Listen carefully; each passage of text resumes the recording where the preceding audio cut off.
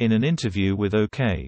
Richard Fitzwilliams claimed the Queen, who was once not Camilla's biggest fan, is incredibly grateful for the Duchess' support to husband Prince Charles and for her commitment to the crown.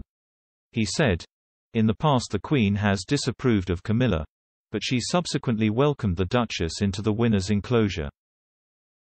Camilla's doing a remarkable job as future Queen Consort and Her Majesty must be tremendously grateful for that."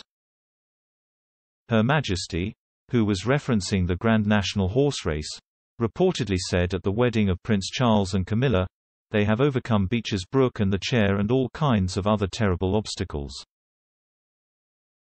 They have come through, and I'm very proud to wish them well. My son is home and dry with the woman he loves."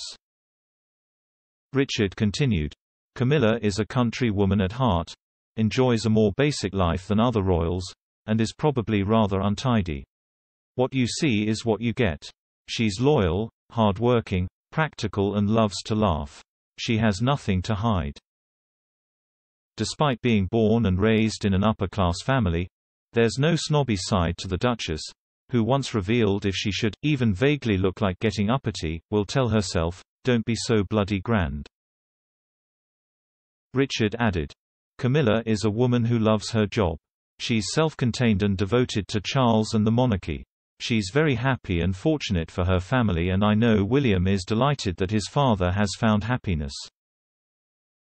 Camilla the Queen will be driven, determined and committed to the crown. She is a woman the world should celebrate."